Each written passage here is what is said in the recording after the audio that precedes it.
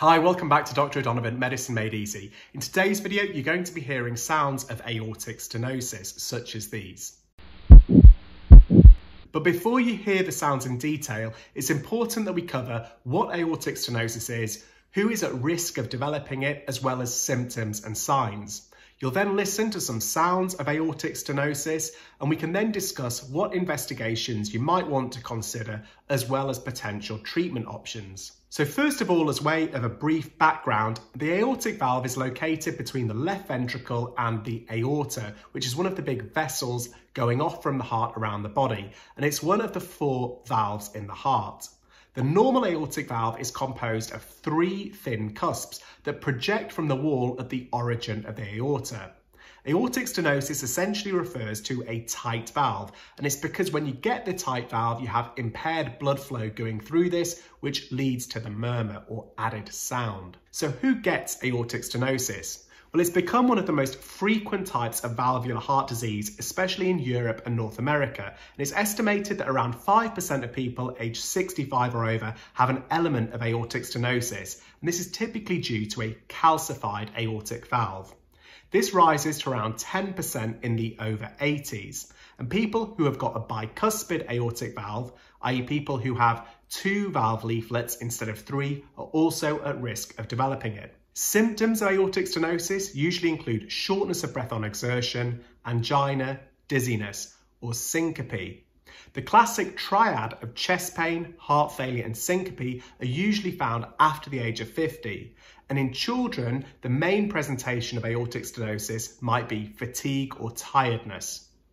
In terms of signs of aortic stenosis, well, examination of the pulse in significant aortic stenosis usually reveals a slow rising pulse. Blood pressure typically shows a narrow pulse pressure, so that's the difference between the systolic and the diastolic pressures. An examination of the cardiovascular system includes palpation of the cardiac apex, so this is usually down here. In aortic stenosis, as the ventricle hypertrophies because more force is needed to push out the blood, the apex can become displaced because the left ventricle, which is the big chamber of the heart, becomes larger. So let's go ahead and listen to some aortic stenosis murmurs.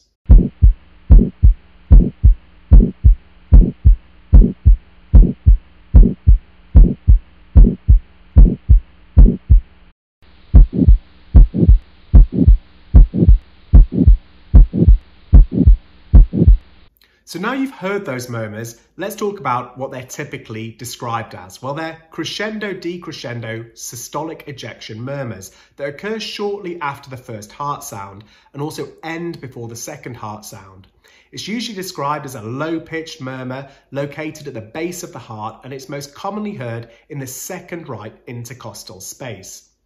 In terms of investigations, well, there are 3 main investigations to consider. The first is an echo, and that's the key diagnostic tool because it confirms the presence of AS. It can assess for the degree of valve calcification, left ventricular function and wall thickness, as well as the presence of other valve disease, and it can also include prognostic information. A Doppler echo is the preferred technique for assessing aortic stenosis severity.